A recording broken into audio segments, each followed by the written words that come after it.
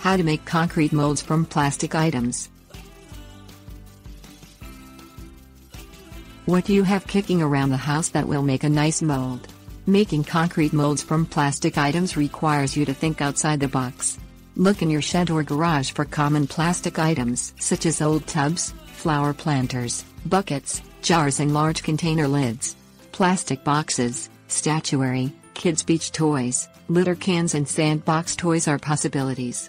With your collection of plastic molds, you can create stepping stones, statuary, planters, personalized plaques and all sorts of decorations. Let your imagination guide you. Making concrete garden accents with plastic molds can be thrifty fun for the whole family. Step 1. Line a square, round or heart-shaped plastic pan with a tight layer of rocks. Carefully pour concrete into the mold to make a garden stepping stone. Step 2. Pour concrete into fancy, round or square plastic planters. Use a smaller plastic container to form the inside of the planter. Your new concrete planter will be shaped and decorated just like the hard plastic original. Step 3. Pour concrete into a small round trash can. Pour concrete into a plastic bowl and when dry, stack the cap on top to make a mushroom. Embellish with tiles, glass, pottery, rocks, pebbles, marbles, jewelry or trinkets of your choice using liquid nails. Step 4.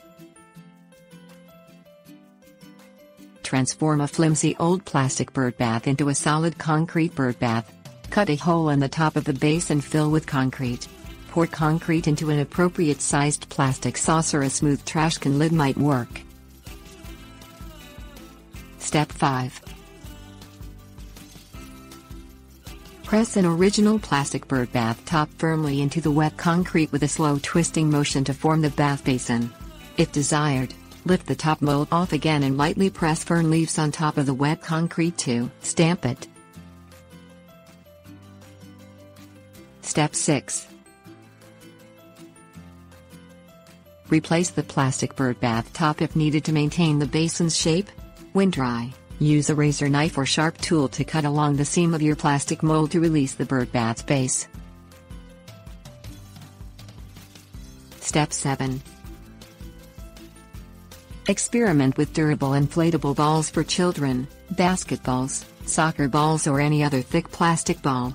Cut a small hole, funnel in concrete until packed and overflowing, and then seal hole. When concrete is dry, cut away plastic and round out the top with sandpaper or a chisel. Step 8.